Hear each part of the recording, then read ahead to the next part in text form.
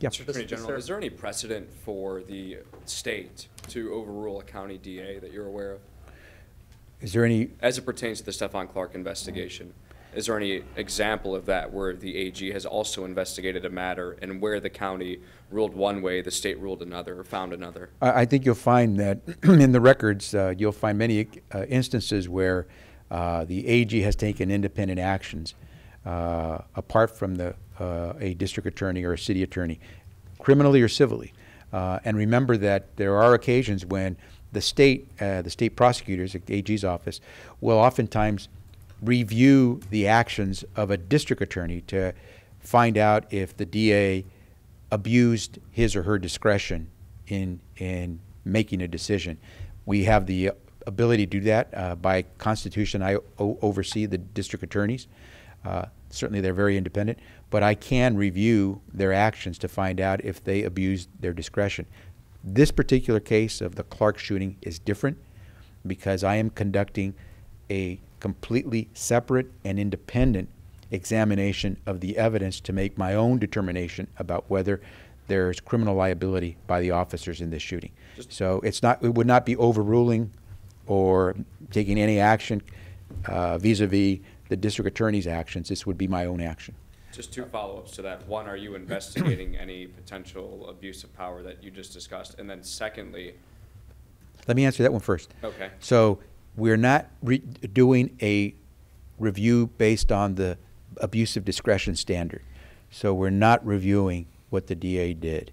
We're doing our own examination of the record and the evidence, wholly separate and apart and independently of the DA's office.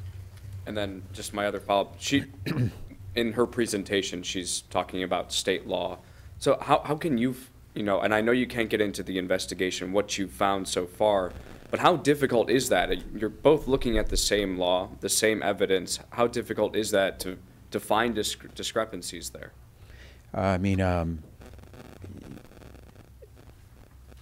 We have the same record for the most part. And the law is, it's fairly developed in this area. And so what we do, I suspect, will not diverge in all respects. It's not the same.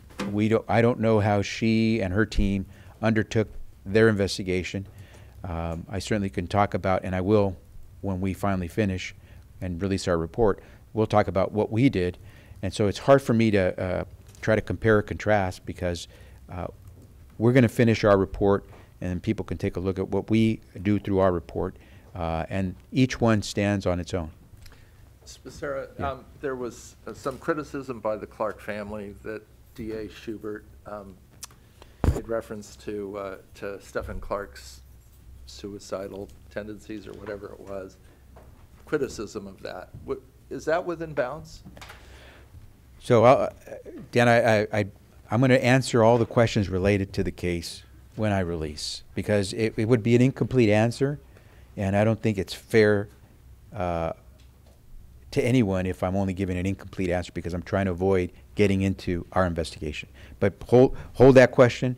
When we do finally release, please feel free to ask that one at the time. Should Yes. the use of force standards that you provided to the SAC PD in your review, should they become the basis of a statewide use of force law? Because there's two rival bills, and Yeah. there's got to be some common ground in between. Yeah. See, Ben, that's going to be a great question once I release for me to respond to. But again, I don't want to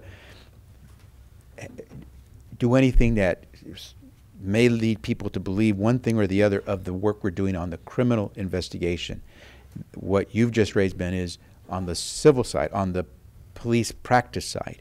And we continue to do the work. We issued the first of two reports that we're on Sacramento PD's practices and protocol.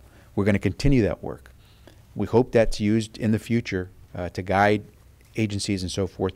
But how it impacts what we're doing here, what impact the investigation that we're doing in the Stephon Clark case will have on how policing agencies move forward.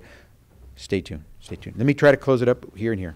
Final question. Faith and community leaders say that they're heading to your office right now to essentially demand that the officers be prosecuted, and then they say that they intend to follow that up with a pressure campaign. Will that have any effect on your results or your future decisions? I respect anything that the Clark family and civic leaders in Sacramento believe they must do to express the feelings of this community. I was born and raised in Sacramento. I know this community well.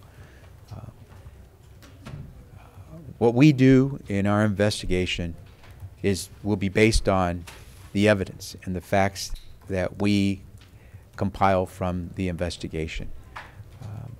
We have to look at this the way a court would perceive it, and we have to do everything we can to make sure that we give people the confidence that once we report our results, that we can say with confidence that it was based on the evidence and the facts, so that people can come to their own conclusions.